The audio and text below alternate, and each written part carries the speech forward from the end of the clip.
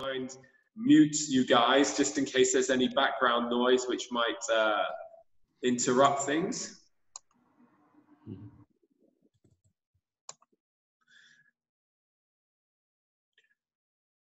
Right, let's kick off. So thank you for joining. I think what's very interesting is that we have a number of people who have expressed an interest into buying properties on the Costa del Sol. Hello, Javier. Thank you for joining us.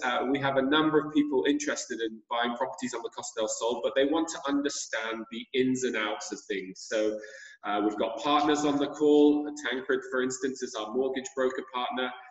We have customers on the call, and I'm sure more will join later. Just perhaps the 12 p.m. start has been difficult to come straight on. I'm recording this as well so that I can share it with people who haven't managed to make it. But essentially, the agenda is quite simple. We're going to go through a few things, and the most important thing, I think, is to really give you a guide to the different areas in the Costa del Sol, because I think a lot of people understand that the Costa del Sol is quite a large geographic space, but haven't really got any full understanding of where would be best for them. So the first point on the agenda will be to go through the areas. Okay, so in the meantime, I may share my screen so that you guys can actually see what I'm working through. Okay, so here's my screen. 1 second. Can you all see the guide to areas at the top? Nod would be great. Perfect. So essentially, you guys may or may not know that the main international airport for the Costa del Sol is Malaga International Airport here, which I'm highlighting. Can you see my cursor? Okay, good. So when you get into Malaga Airport, and by the way, Malaga Airport is very well connected to all the major European hubs. So we're talking about regular, multiple flights per day from the London airports, multiple flights per day from Paris and from places like Copenhagen. So really, it's very accessible. As you land into Malaga, you're expected, I think, it's quite an efficient airport, but probably another 40 minutes to 1 hour in order to get through immigration, collect your bags. So we always talk about end-to-end travel time. And anywhere from Northern Europe, you're looking at an end-to-end travel time of about maybe 4 to 5 hours. You know, you've got the travel time at your home country. Flying into Malaga can be 2 to 3 hours for most European centers. And then at the other end, if you were to buy a property all the way down in Estepona, that's about 1 hour's travel time from Malaga Airport. So in all, the Costa del Sol is very well connected and very accessible. So obviously, there are people that expect shorter travel times. And what that means is there's a lot of properties which are perhaps more expensive due to the fact that there's closer proximity to Malaga Airport. So if you look at areas like Benalmádena, now Benalmádena has got a bad reputation from perhaps all the British lager louts who have come there from years gone by. But what has happened now in Benalmádena is there's been a lot of really interesting development. So really cutting edge design, modern apartments in Benalmádena. Most of them in a place called Benalmádena Pueblo, which is up from the sea. So you have Benalmádena Costa and you have Benalmádena Pueblo.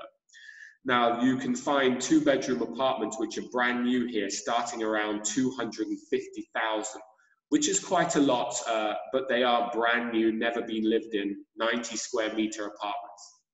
As you move further west, you get to a very popular spot for a lot of Scandinavians, particularly Danes, in an area called Fuengirola. Now, Fuengirola is essentially a large city right next to the sea. And there's quite a large population year-round, and it's very much a place where a lot of expats want to come and live and have their holiday homes. A lot of people actually move and reside here. So that's an interesting area. As you go further to the west, you'll start to come along the A7, which is this coastal road here. A7 is the main artery for the Costa del Sol. And you come along places like La Cala de Mijas, Riviera, Calahonda, Cabapino, and eventually you come into Marbella. Now, Marbella from Malaga Airport is still only about 45, 50 minutes drive. Now, Marbella in case you don't know the history of Marbella, it was a very glitzy, glamorous place where a lot of the European elite would come and have their holiday homes. However, Marbella has had a bad rap in recent years. There was a scandal about 10, 15 years ago where a lot of building licenses were given out on the back of bribes, and in fact the town hall was raided. And so currently there's quite a bit of, let's call it bureaucracy, in order to get through which building licenses are correct and which building licenses were given out illegally. And what that means is, in Marbella, if you have a legitimate building license and you've actually developed a property there, you've probably had to pay quite a lot or gone through a lot of legal battles in order to get that license legalized. So what that means is those licenses or developments with those licenses are at a premium. So you'll find that a lot of the properties in Marbella are very, let's say, at the top end of people's price brackets because of this, because there's a short supply of legitimate plots, and therefore to develop on those plots has cost the developer a lot of money, so therefore they need to recuperate that money by obviously pricing their units a little bit higher. So this is why Marbella still remains a very, very popular destination and a place to have a holiday home, but it is also a place that is quite expensive. But if your family have been coming to Marbella for years, if you know the bars and restaurants, and you know the fact that it's got a lovely shopping street, it is still very desirable, but you pay for it. As we say in real estate, location, location, location, and that is prime location. As we move further west, what you'll see is you come into other very exclusive areas like Nueva Andalucía, which is very much considered the Gulf Valley, with a number of golf courses there. Very popular with Scandinavians who like to play at Los Naranjos Golf Club. And then you get to the Puerto Banús, which is probably the most glitzy port in perhaps Europe, but definitely in Spain. Puerto Banús is famed for having beautiful shops along the marina front. So we're talking Gucci and Prada have their shops there. We're talking about people who have very sophisticated cars, with Bentleys and other convertibles. And it actually is a place where a lot of people like to be seen. So I personally love to go to Puerto Banús to spend the day there, but I'm not sure whether you can get the best value in Puerto Banús unless you really need to be in there. You'll be paying a lot of money, especially for an apartment within the actual marina. So Puerto Banús still remains a very interesting place where people want to invest, but you're not going to get a price point around, let's say, 2,000 per square meter, which you can get towards Estepona. You're probably looking at 4,000 or 5,000 per square meter around there. So as we move further west from Puerto Banús, you come into San Pedro, which used to be quite a Spanish town. A lot of development is happening there, and you've got beautiful villas, and people are obviously looking at San Pedro because of the great accessibility to places like Puerto Banús. So again, we're seeing price hikes in the San Pedro area. Where we are seeing the best value, I would say, is around Estepona and west. So if you look at the map here, we're sort of going towards the very west end of the Costa del Sol before we come to Sotogrande, which is where I live. Estepona has had a really good few years where the mayor of Estepona has actually been nominated for Mayor of the Year in Spain 3 times, and I believe he's won twice because of his really strong town planning. And what you have in Estepona is a beautiful, charming old town. You also have close proximity to the sea and lots of variety in properties. So you can find properties there which are a walk to the shops and town centre, a walk to the beach. You can also find beautiful villas set back, fincas, country homes. And at the same time, if you go slightly west outside of Estepona, there's a lot of lovely new developments with price points starting around 200,000 for brand new properties with amenities like spa and wellness and things like this. So it's a really interesting area. Obviously, if you want a villa which is new build, you have to find the right plot, or you work through a developer who's already got the options of the plot, and they can work and help you build the villa of your dreams. Or you go down the resales avenue, which is looking at what's already on the market, secondhand homes, and making sure that it meets your needs, and perhaps you may need to do some refurbishment. So if we just continue on the guide to areas, if we go further to the west, Manilva is an interesting place. It's perhaps a little bit quieter, and a lot of people who live in Manilva like it because of the proximity to a smaller port called the Puerto de la Duquesa, so Duquesa Port in English. Lovely, charming port with bars and restaurants. And then if you go right to the west, you come to Sotogrande. And Sotogrande is rather exclusive. It's a place where a lot of the Spanish aristocracy have their homes. It's where a lot of, I would say, CEOs and captains of business have their second homes. So we're talking about really beautiful super villas. There's a lovely marina. Well, there's plenty of apartments in the marina. Very different to Puerto Banús's marina, because that's very much a commercial marina with shops, bars and restaurants, whereas Sotogrande, I would say, is more of a residential marina where there are bars, shops and restaurants, but not to the same extent as Puerto Banús. If I was to compare the difference between Marbella and Sotogrande, they both have people with money, but the people in Sotogrande are perhaps a little bit less ostentatious and want to, let's say, socialize and play sports more rather than be out let's say at the bars, clubs and restaurants. So that is, if you want a quieter life, you may consider west of Marbella. If you want to be in the thick of the action, Marbella is great, Fuengirola is great, Benalmádena is great as well. So that there is a guide to the areas, okay? If you have any questions, by the way, please raise your hand and we can make sure that we answer them, okay? So moving forward, one other thing which is interesting to talk about, of course, is whether you're interested in buying a new or a resale. So we sell both. And what's interesting is the fact that there has been a really strong protection against the consumer in the past years. So in the 2008 crisis, where there was a lot of people who lost a lot of money buying new or off plan, the Spanish government has really cracked down on developers. So any developer has to provide a customer with a bank guarantee. And if you work with a lawyer, he will procure that bank guarantee before he allows you to move forward with any deal. And we will talk about lawyers in a minute.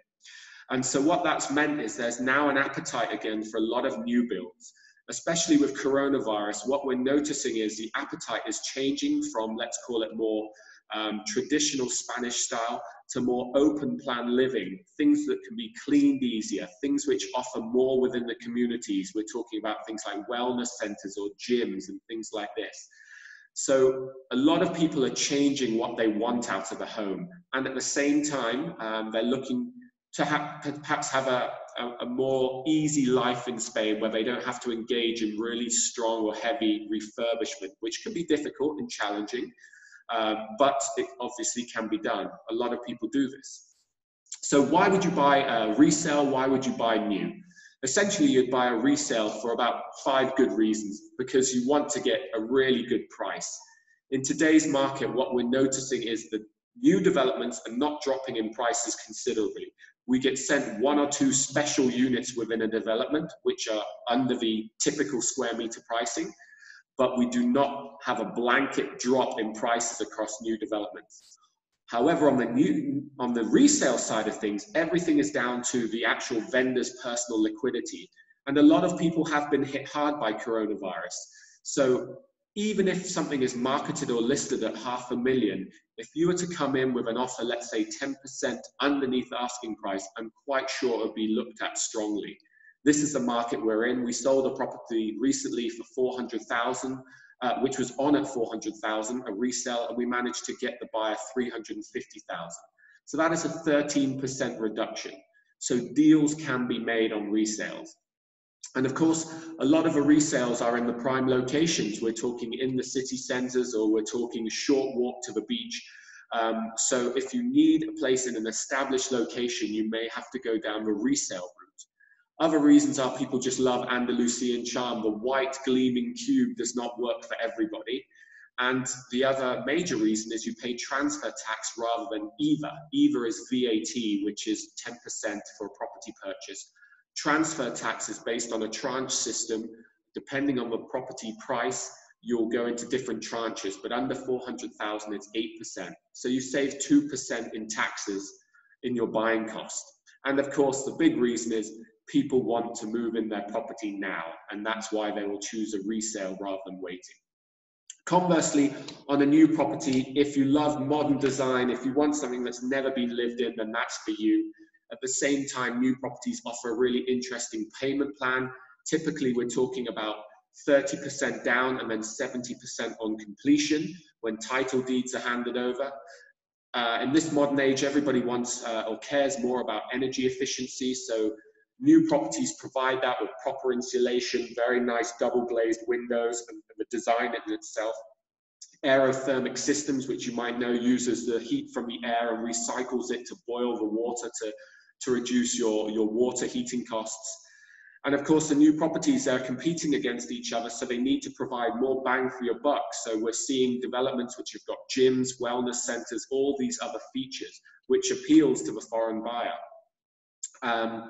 And the other thing on the investment side of things, because you're basically essentially waiting for your property, you get a discount to the completed value. And we normally see about 10 to 15% uptick in value upon completion. So as an investment, it's quite interesting. You're paying for it in time, and therefore you're getting a slight discount to the completed market value. But it's whether you're willing to wait 1 to 2 years. So this is the difference between new or resale. Moving forward, so the next on the agenda is, buying costs. So we touched upon that just a minute ago. Buying costs for a resale, you pay transfer tax, and you can see the tranches there. 8% if it's under 400,000, 9% under 700. Where you buy a new property, you pay EVA or VAT. Okay, so already there could be potentially a 2% saving. In all cases, you have to pay for a notary. Now I've inflated, sometimes you can get notary fees at 0.5%. So I just want to give you the worst case scenario, okay?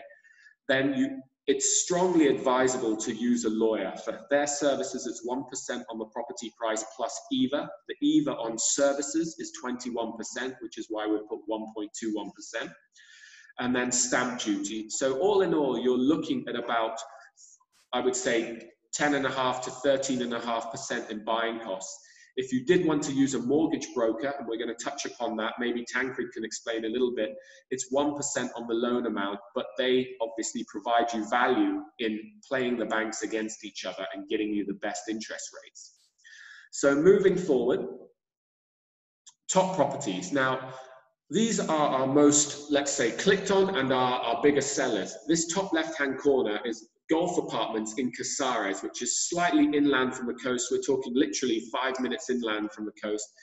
And these are 2-bed apartments which have lifetime membership to golf courses. A lot of our customers are golfers, and this is a 9-hole golf course attached with a gym and spa and all of this. So it's proven very popular. I think we've sold about 8 to 10 properties there. The people buying are Dutch, Brits, Hong Kong Chinese. We've sold to Americans from San Francisco. So these sorts of golf properties definitely attract the international clientele. What's interesting as well about this property is it's very close to a very exclusive hotel called Finca Cortesin. And Finca Cortesin has won, I think it's Condé Nast Best Hotel in Europe for the past 2 years. They've also won Golf Digest Best Golf Resort for a couple of years running. So if you buy here, you are in essentially this area for appreciation. And that's why a lot of investors choose this area. Not only do you get a great property, but you also get something which will appreciate well because of what's happening in the area. Here to the right-hand side, this is another golf property. It's a semi-detached villa which we've sold near Atalaya, which is a golf course near Marbella. What's great is we are very early in the cycle. So this property is on at 370, or the customer bought it at 370. There's many units available. I think there's still 40% to be sold. And already they've put the prices up. So typically the way in which it works is when a developer hits a 50% sales mark, they can go out and get funding from banks. When they get funding from banks, they've essentially managed their cash flow from that point. So they can start increasing the prices on the units and then start really pushing for higher profitability. So if you wanted to get something off plan or early in the cycle, that's when you really get the best value, just before they get 50% sold. So this same property at 370 now has been raised to 390. and it's only been 3 or 4 months, but they've just broken that 50% sold barrier. Bottom left, this is called Pure South. This is in Manila. Again, beautiful modern design. And what's great about these is you can get a 3-bedroom apartment here for 235,000 euros with sea views. Very nice indeed. And here, this is another seller for us. This is in Estepona, above the city of Estepona, walking down. It's very much like a holiday resort, huge lagoon pools. It's got a 2,000 meter squared wellness area with gym and CrossFit and things like this. A paddle center. Maybe some of you don't know what paddle tennis is, but essentially paddle tennis is it's a smaller game of tennis, very popular in Spain. So they have 6 paddle courts, a tennis court, underneath a huge gym. They have it all. So this is proving to be very popular for people that want the amenities. Okay, I'm just going to take a quick breath, see if anybody else is trying to get in. 1 second.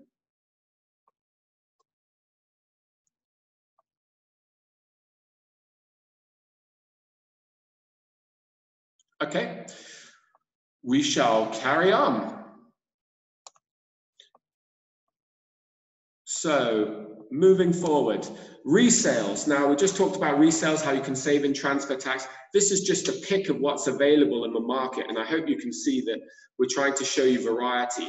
We are members of a multi-listing system. I'm sure it's the same in the US as in the UK, where all of the agents' properties are aggregated together in a back-end platform. And we can go in and do very sort of specific searches in that platform. So if you wanted a sea view on a plot of 4,000 meters squared with 3 bedrooms, Wi-Fi and a pool, we can specify all these finer details to find exactly what you're looking for. These 4 properties I've shown you because this is a finca in San Martin, very close to Sotogrande. And it's interesting because the owner has found the property with me that he really wants to move on. So he will do something called a pass-through savings. Whatever he gets off from a property he wants to move on to, he will apply to his own property so that it's even cheaper than 385,000. And this has got 5,700 meters squared of land, all legal. That's the other thing with fincas and country homes. Is the building, are the outbuildings all legal? Because this is Spain and sometimes they build stuff without registering it with the town hall, okay? So this is important.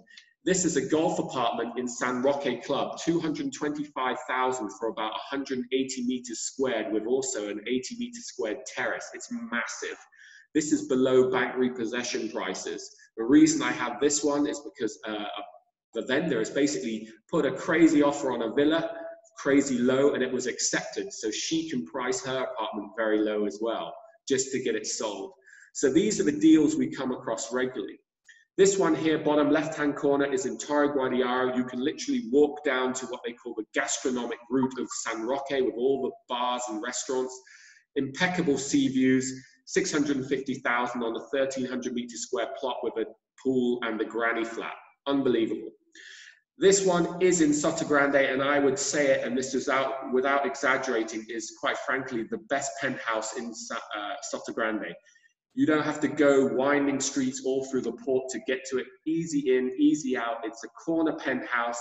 It's beautiful. It's got 3 large bedrooms, multiple terraces, and it really is something for someone who wants pure luxury. And the interesting thing is, if somebody wants to buy it, the owner, and doesn't want to move into it straight away, the owner will rent it back at 50,000 a year. So he loves it. He's just looking to perhaps cash out and downsize a little bit. Okay? So moving forward, mortgages, property management, and lawyers. So we work with a very well-respected lawyer called Santiago de la Cruz. And I would never consider buying a property here without having a lawyer. The Spanish can do it because perhaps in Madrid, because they obviously have the language capabilities. They may have friends who are lawyers or legal paralegals and can look through contracts. But if you're buying in a foreign country, you want to make sure that everything is totally legit. And for 1%, it saves you a lot of drama. He will do property searches. He'll check for licenses. He'll check if a bank guarantee is in place. He will help you with your utilities and setting them all up, like your electricity and water. If you wanted to rent the property out, he'll even procure you a rental license, because you need to have that for short-term lettings. So within his package of services, you get a lot of things. He'll also get you your foreign identity number, called an NIE number, which you need in order to buy here. Saves you from queuing up at the police station. Sometimes you have to go back 3 or 4 times just to get in through the door. His assistant takes care of it all. And at the same time, you have a trusted advisor. The way in which it works is he doesn't charge until we go to something called private purchase contract, which is essentially the first step. I guess it's the same as exchanging in the UK, but it's essentially the first step where you agree the contract and then you agree the completion date, which might be 2 months later. So he charges half at that point and half at the end.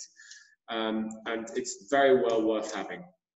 On the property management side, we have a couple of property management partners. This is very much geared for people who want to buy and then rent out.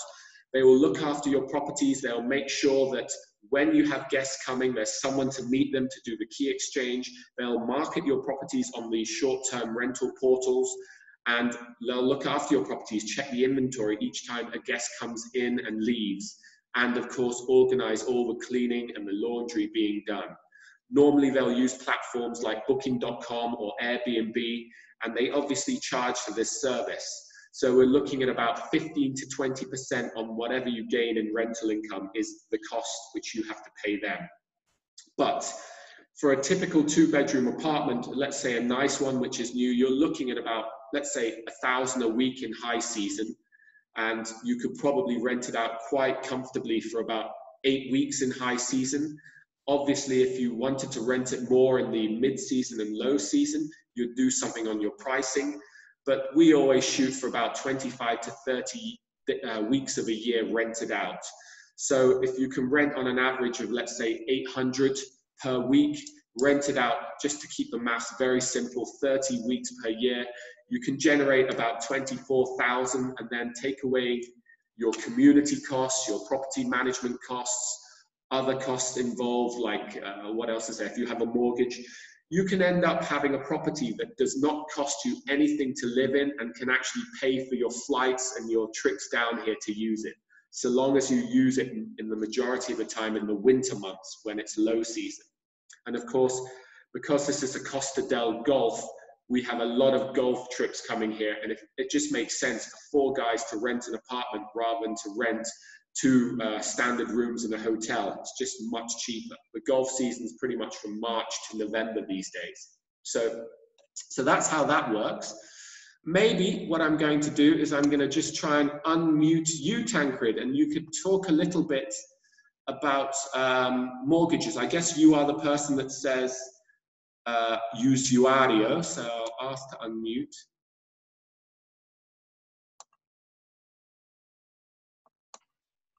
All right, you got that? I can hear you. Can the rest of you hear you? Okay. A thumbs up if you can hear Tancred. Okay, very good. Okay, so the first thing that we do when we speak to a client for the first time is assess the self-funding requirement. That's essential, because really there's no way around that. The self-funding requirement, the funds that they need is what they need. And the first thing I suppose that the client would need to be aware of is the fact that a maximum loan to value for a non-resident in Spain with a Spanish bank would be 70% of the net purchase price. Okay, so taking into account the fact on a resale, we're looking at around 12 to 13% costs, and on a brand new property, 15 to 16%. That would mean that the client would need approximately 43% for a resale and about 45 to 46 for a brand new property. So that's essential, because the banks will always want to see that and see evidence of those funds being available at the point at which we submit the application. The second thing is, of course, the affordability. We do the affordability calculations when we first speak to the client.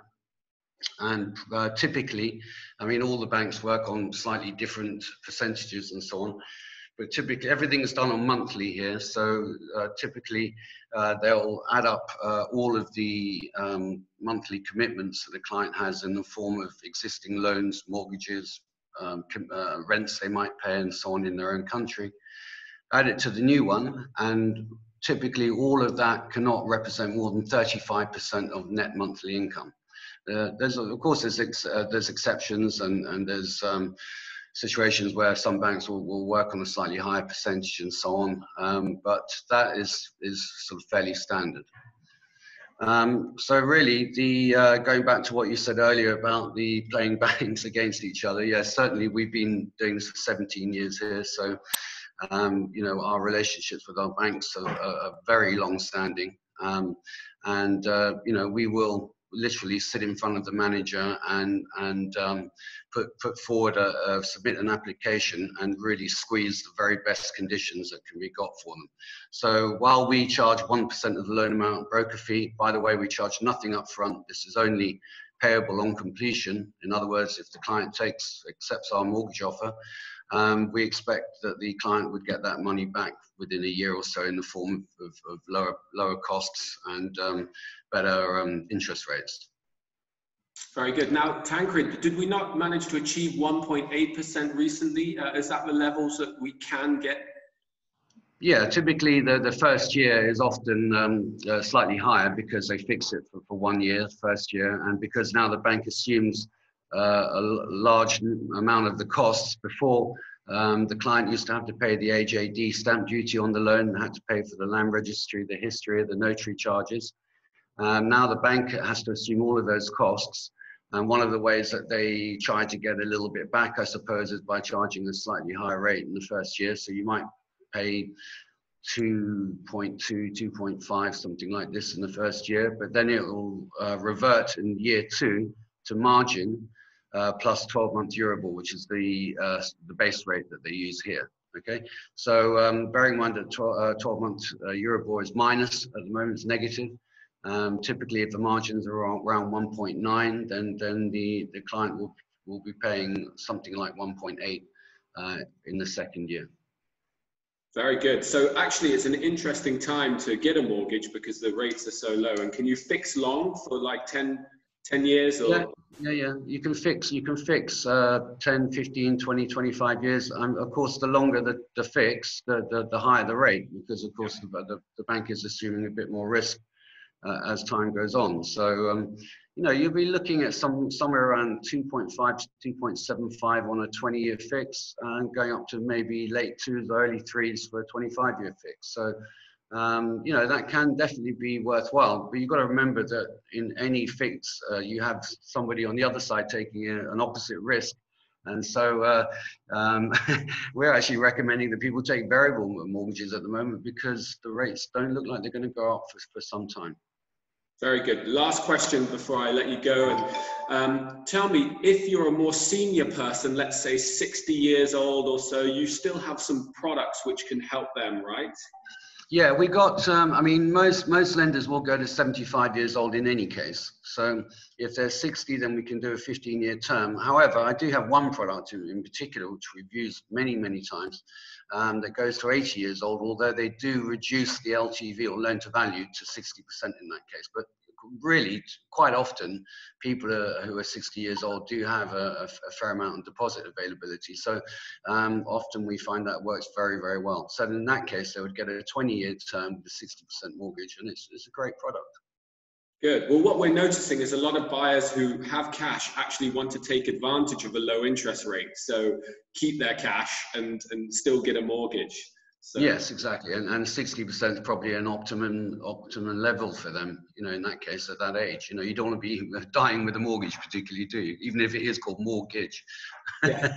Loan. Okay, cool. Well, thank you so much, Tancred, for joining us. All right. Very welcome. Good to speak to you. Cheers. Thank you. Yeah. Bye-bye.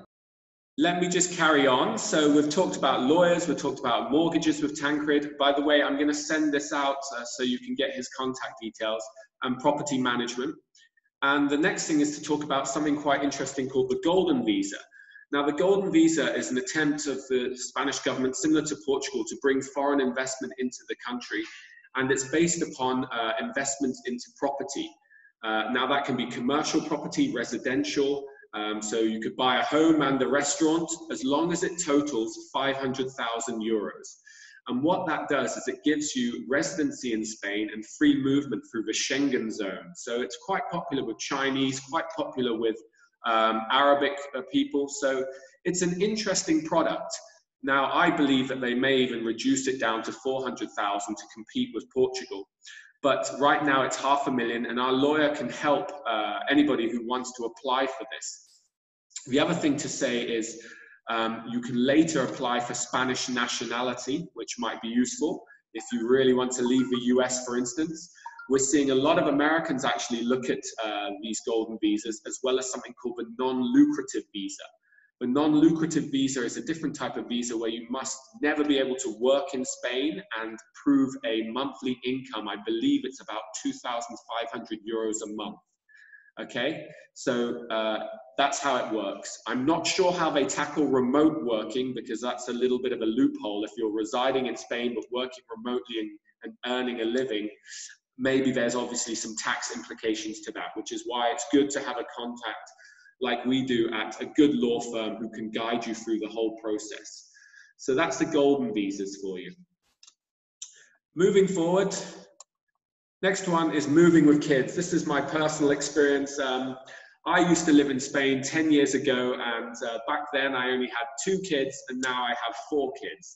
So we decided to come back to Spain after I've lived in Denmark, London, the US, Singapore, where else have I lived? Different parts of the US, so down in Florida, also up in Connecticut. And to be honest, this is paradise. This is where I want to raise my kids. And my wife made me promise, pretty much on our wedding day when it was in Spain, bring me back to Spain, even though she's Danish from Copenhagen area. So we've come back 2 years ago and brought our 4 kids with us. And a lot of people are scared about the impact it will have to their kids. And I will tell you, hand on heart, it's been the best decision ever. Our kids only go to local school. We can't afford international school. There are plenty of great international schools along the coast. We're talking Sotogrande International School all the way to a lower college or San Jose. There's a great German school in La Mairena. But international schools are available. However, if you wanted to put your kids into local school, just to really give them that baptism of fire, I can speak from experience that my kids are 1 year in and they're really loving it. It's been hard, but they're now speaking fluently, doing all their classes in Spanish, and the local schools really supported them. They had 2 sessions every week on Tuesdays and Thursdays, which is Spanish for foreigners. My kids were put down a grade because they thought it would be easier if they were to go through work they've already done in Denmark, but in Spanish, to help them not, get behind and feel stressed about their inability to learn so quickly. So they're essentially repeating a year. As far as employment here, look, the main industries are obviously tourism and hospitality. We don't know how that's going to be impacted at this point, but the signs are with the de-escalation that there will be a good summer. People, especially the Brits, they can't keep themselves away from Spain. They just love it here. And of course, the Scandinavians and the Germans, they still love coming to Spain. The hotel operators right now have to be at 50% capacity just because of, let's call it social distancing. But eventually this will dissipate. I think the de-escalation in Spain has actually been handled very well. Very strict indeed at the start, which kept everybody indoors. We weren't even allowed out. And then the de-escalation has been happening as per the different schedules for the phased out approach. So I've been quite impressed. And given that, I do believe that the tourism industry and hospitality will bounce back. Malaga is quite an interesting area if you're into more sort of technical work. So there's, I think, some big centers. I believe Oracle have got a center there. Of course, Malaga International Airport, if you're in aviation or anything like that, is a consideration. Gibraltar International Airport. So there are different sectors here, and I would always get onto a recruitment site. So something like Reed, for instance, is a big one, and put your location in Spain. Or there's another thing, I think there's sites like Move to Spain. There's lots of different recruitment sites, so you can always browse them. And of course, there's LinkedIn. So this place has offered us a life less ordinary. It's a fact. We go to the beach at the end of the day. We're out hiking in the countryside. We're having cheap dinners. We're spending, we're a family of 6, sometimes as little as €10 a head at some of these Spanish ventas, these country pubs inland. And the other thing is to say is I'm in real estate. I'm a humble guy, and I don't think I make a vast salary. So we're living quite comfortably, a family of 6, on €3,000 a month. That's a big question I get asked all the time.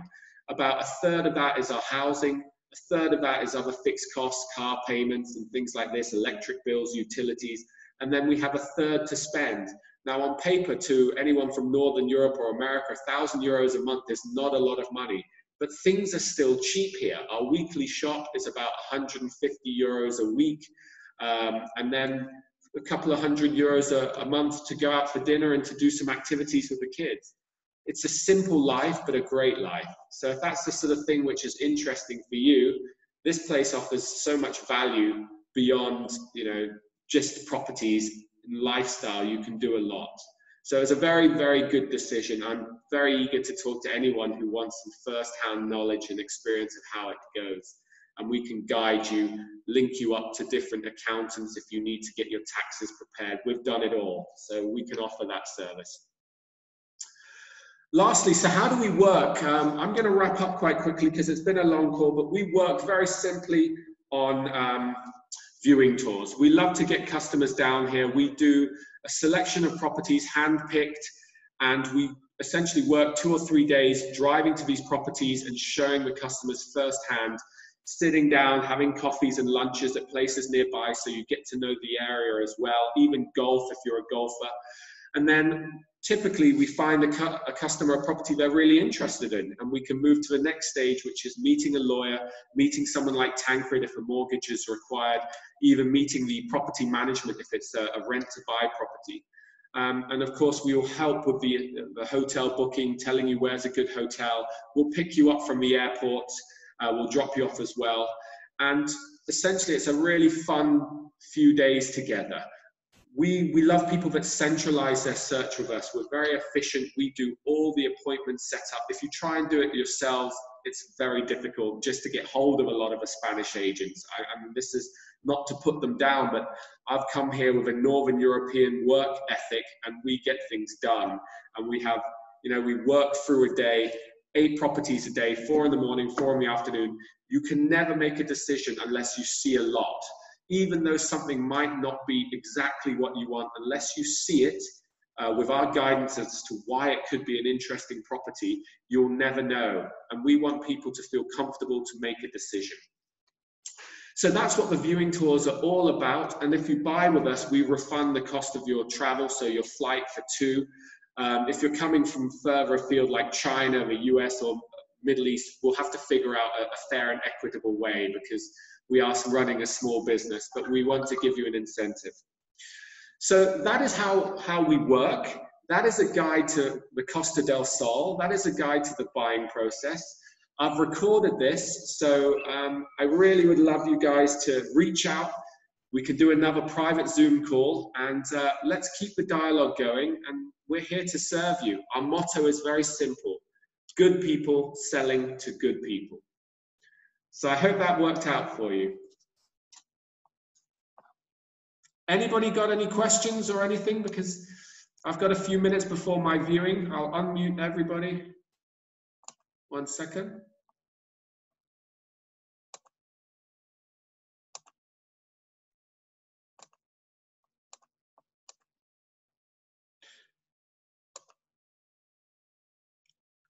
Stuart. Okay, if anyone's got any questions, I think I've unmuted you all. Hey, Stuart, do you hear me? Yes, I do. Hello, Ludek. All right, very good presentation. Thank you for inviting me for a call.